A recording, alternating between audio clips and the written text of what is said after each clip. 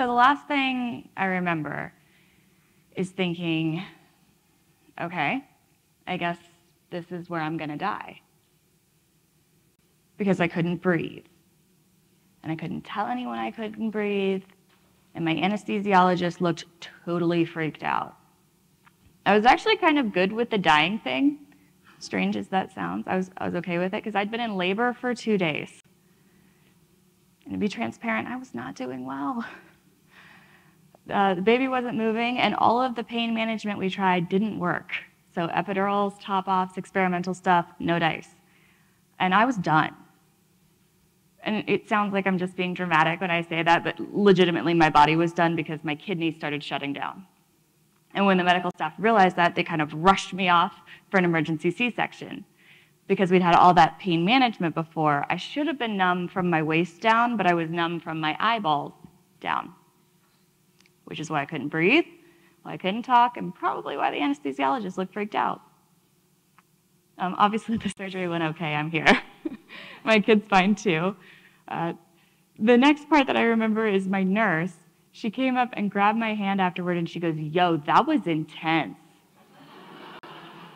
You were amazing. Don't ever do that again." If you want to have another kid, that's fine. Just schedule the C-section when you find out you're pregnant. She's absolutely right. I will never do that again. That was a terrible time. Because that day I hit a physical limit in my body. The point at which it said absolutely no more, we're done here, and we'll not be taking questions. And normally when you think about hitting a limit, you think you're just going to walk up to it and touch it and say, oh, okay, there's the limit. I'll stop here. But that's not what happens. No, when you hit a limit, it's like there's a sliding glass door and you don't know it's closed. So you go to take a step and then bam, in your face. There's the limit. It is painful. It is embarrassing. And we don't want to do it again. So to prevent that kind of experience, we set up boundaries for ourselves. And boundaries become the new limits. Sometimes we call these limiting beliefs because they're not hard limits. They're just where we believe the limit is. And limiting beliefs aren't bad, necessarily. The problem is limits themselves, because limits are contextual, meaning if something changes, you, the circumstances, your environment, if something changes, the limit can change. And if the limit expands and you don't, you're now missing out on possibility. Which also isn't really a problem until it's a problem. If it's working for you, why do something different? But eventually, if change happens often enough, something has to give, and you have to move. And 6 years ago, I had a lot of problems. I was tens of thousands of dollars in debt. I was clinically depressed and clinically obese, because, if we're going to check the boxes, let's check them all. I was working at this job that was just sucking the soul right out of my body, and my boss hated me, which is absolutely remarkable because I am a constant delight. So I don't know what her problem was. And it felt like the entire universe was conspiring against me. Like everything that I did to try to make it better didn't work. And it was everyone else's fault, which is a little reassuring when it's not your fault. But it's not helpful. Because when it's someone else's fault, you think they're going to come fix it. And no one was coming. Now, I wasn't totally done here. I had an opportunity. I had some doubt. That's actually the only thing I had, because I knew it couldn't possibly be this awful forever. Like there had to be a way for it to be better. And when we talk about doubt, normally we talk about it in really negative contexts. Like doubt is this terrible thing that we should never do. No, doubt is necessary. Doubt is the first step to change. Everything hinges on doubt.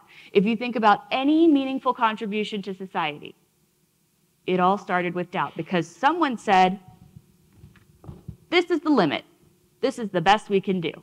And someone else said, nah, I don't think so. I think we can do better. And then they tried. And if they get it right, we go, oh my God, they're a visionary.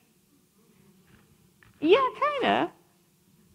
They were a doubter, they had an idea, but they had no idea that it would actually work, because we don't get to know in advance whether or not our ideas are any good. You don't get to know until you know. And that's the power of doubt. It's uncertainty. Because if you have certainty, it's done. It is what it is, and there isn't any arguing with it. But if you have uncertainty, there's a chance. And a chance is nice, but it's not usually enough to make us move.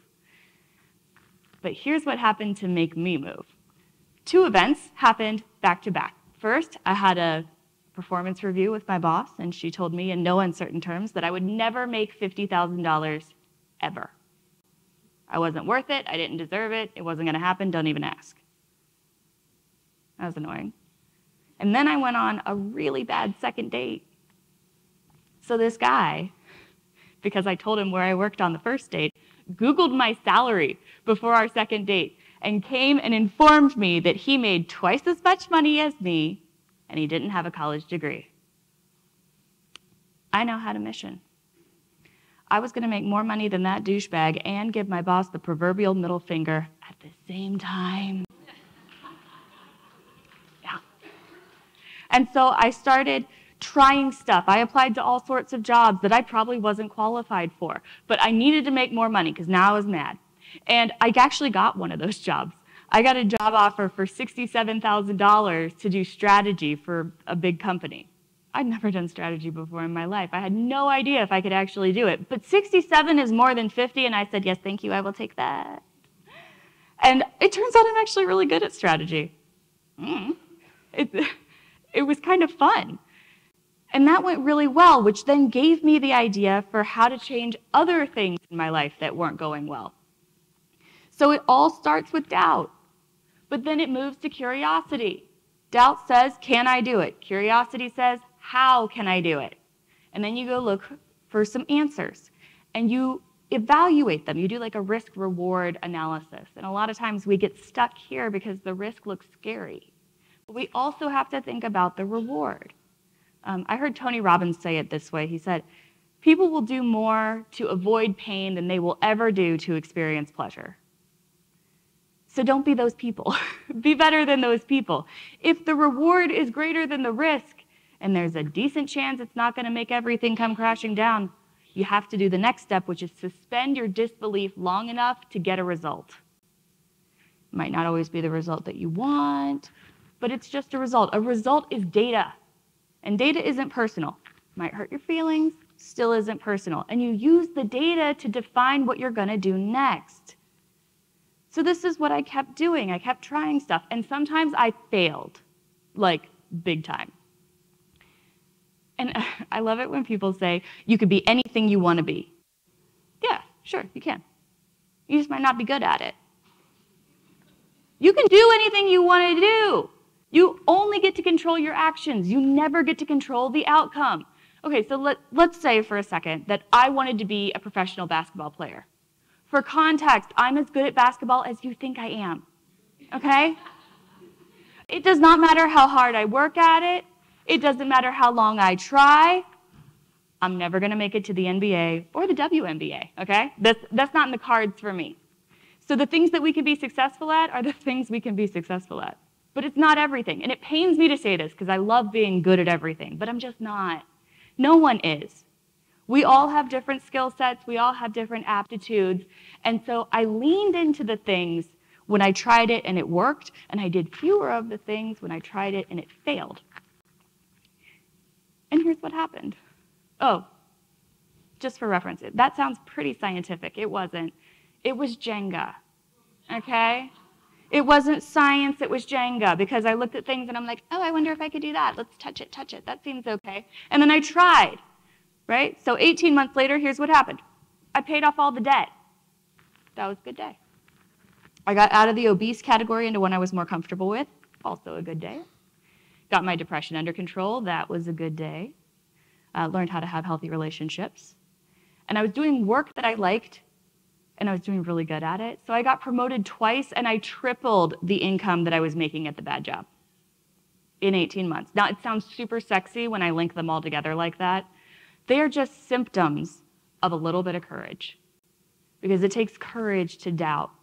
It takes courage to be curious. It takes courage to suspend your disbelief, and it takes courage to deal with the results.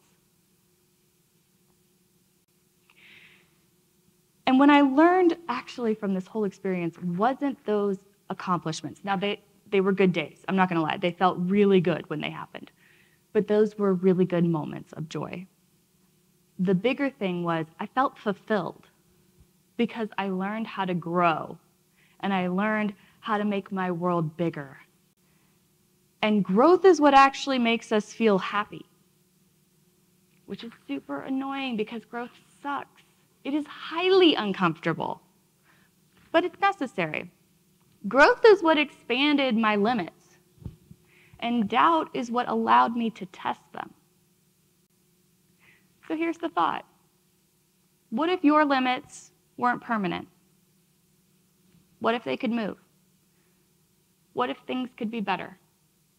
Now, it's going to take some work, so go do something. But when you're doing something, do it based on tomorrow's possibilities, not today's limits. Thank you.